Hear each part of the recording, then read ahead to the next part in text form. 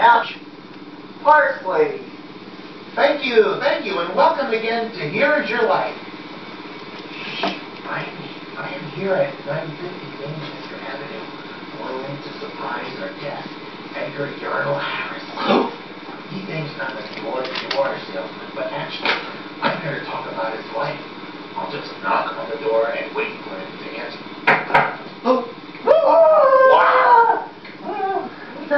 Oh no! Yeah? What kind of monster does he have in there? Yes? Help! Yes? Please get this dog off me! Here, Tucker. Good boy. Are you alright, sir? Yes, but no thanks to your dog. What is it that you want? You probably think I'm a door-to-door salesman, but actually, I'm Parsley from Here Is Your Life. And I'm here to say, Edgar Yarnell Harris, here is your life! Yay! Okay. Don't you want to tell me something? No, I don't, Mr. Harris. You've led a wonderful life since you were born on May 4th, 1943, in West Pennsylvania. And now we are... Philadelphia, sorry. And now we are going to meet some people you haven't seen for a long time. Do you recognize this voice? You are such a cute baby, but you sure wore me out. I don't believe it. Can it be? Yes, it is. The woman who helped your mother take care of you. What a job that was. Oh, Jenna! Well, tell us, Jenna, what was Ed like as a child? He was like a tornado, fast and destructive. His parents often called him Prince Edgar, but he was always Eddie to me. Thanks, Jenna. Yes, thank you, Jenna. And now, Ed, on with your life. You live in Florence Avenue in Philadelphia, and attended preschool at Friends Central. Do you recognize this voice? Oi, Ed. The men of nine. I know that voice. Yes, from your preschool days at Friends Central, your friend Pam. Oh, Pam, you sure have changed since our preschool days. I sure have.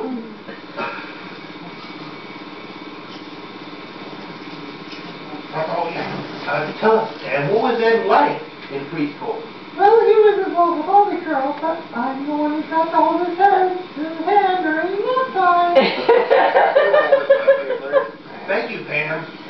When you were 7, Ed, You're quite little your devil. family knew what more you had a special friend.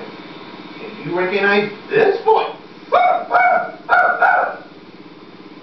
That sounds like Monkey McFly. You're absolutely right. Come in, Muzzy, and say hello to Ed.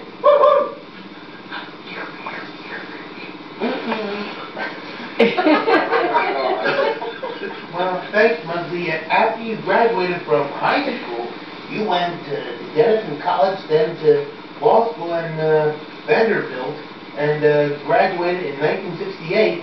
Then in 1969, you met the most beautiful, intelligent, kind, and wonderful girl in the entire world.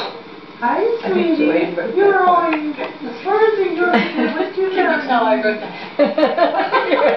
That's my wife, Ann Reynolds Harris. Yes. Come in here, Ed, and tell us what life has been like married to Ed.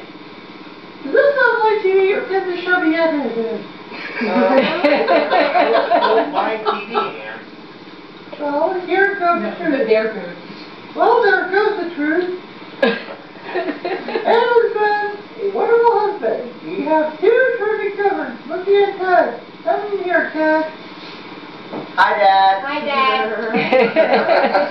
Thanks to all of you for stopping by. Ed, you've had an exciting career as a lawyer. You started out by working for Burke, Pennsylvania, then the DA's office. Stop 1 second. We're missing a puppet. Here it is. Okay, sorry.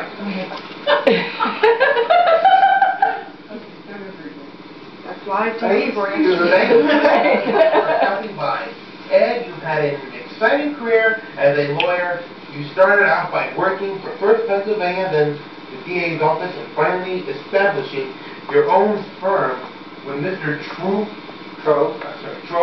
and Mr. Smith. Everything was going along smoothly until that fateful night in 1987. Just that encounters with that cruiser changed my life. Do you recognize this voice? Oh yeah, contest of strength and I won. It could have been. Yes, it's the tree. Your car hit. Come in, tree. Oh God, it's the tree. Hey! Hey, Tree, you really were strong. Boy, Tree, you really were strong. And so, Ed, this is the story of your life. So far, let's get everybody back in here and sing happy birthday to Ed. I want to see this. You guys don't have that many artists. So Happy birthday to you. Happy birthday to you. Happy birthday, dear Ed. Happy birthday to you. Oh. Well, folks, that's the end of our show. Until Yay!